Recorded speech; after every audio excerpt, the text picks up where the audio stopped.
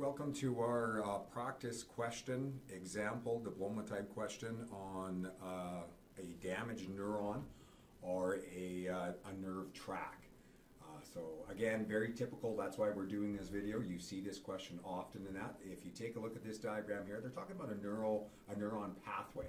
So when we see this diagram, we should be familiar with some of the information that's on here already in that. So when we take a look at that, we know that, and they're telling us that this is a cross-section of a spinal cord. So if we see a diagram like that, it's probably a good idea to start labeling some of the diagrams. So you have number one, you have the skin. You can see right in here that this is probably our receptor. And just take a couple of minutes just to fill it in really quick. And we know that there's certain type of neurons that take messages from the skin, or the receptors, to the central nervous system, in this case being the spinal cord. They're not showing the brain here in that. So we know that this type of neuron right here is probably a sensory neuron. Okay? Now this piece here, if you look in the notes, I'm talking about page 27, topic 11, spinal cord and brain, central nervous system. This is where we've talked about this. So in this is called the dorsal nerve tract. Okay, and it's taking that sensory neuron and that information, and it's taking it to number 3 right here. It's a small little neuron that's found in the spinal cord and the central nervous system. So of course that would make this a interneuron. Okay, and just take some time to fill this out. This one over here, V2, is the ventral. So underneath is the ventral. Dorsal, like a dorsal fin on a fish, is on top. Ventral is underneath, the belly. And of course that is a nerve tract as well within the spinal cord. And that is going to be connected to this structure right here that's taking messages from the central nervous system to the muscle. And they already labeled this one as muscle. So that would make this one the motor neuron. Okay, so again, strategy, when you see a diagram like that, fill it in really quickly. It doesn't take you that long. And that's going, like I say, unlock some of the information coming up here. So if we take a look, here is the actual question. It's saying if structure V2, I think that's 7, right, in Roman numerals, is accidentally damaged or severed. So what they're saying is this is severed right here. Which of the following is most likely to occur? So this is going on the premise, if we take a look at this information here, just a quick little review. Again, this is from topic 11, page 27 of the notes, unit 1 notes.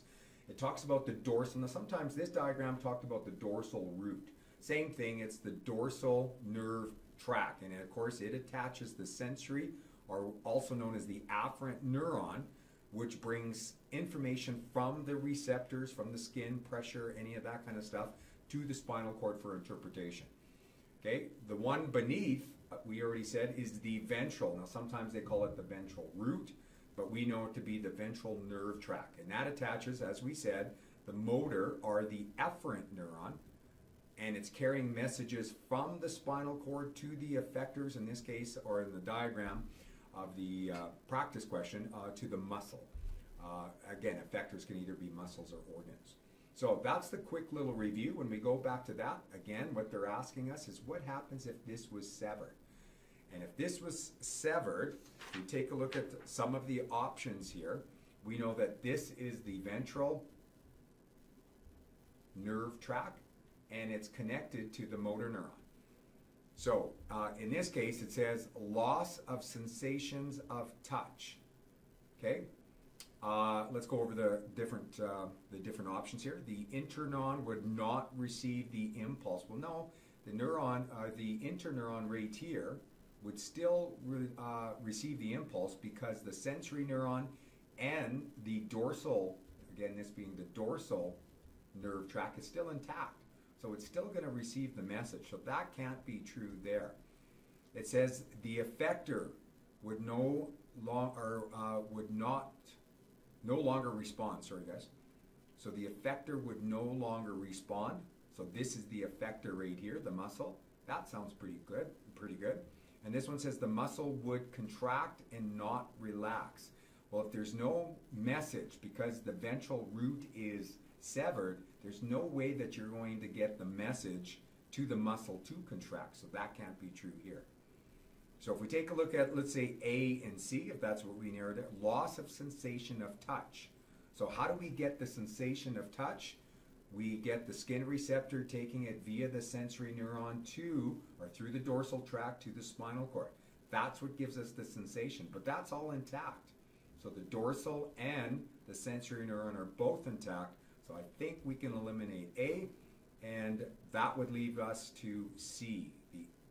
The effector would no longer respond. So if that ventral nerve tract is severed, it's almost the same thing as if the motor neuron was severed. It's just not going to be able to send the message to the effector, in this case the muscle, and the muscle would not be able to respond.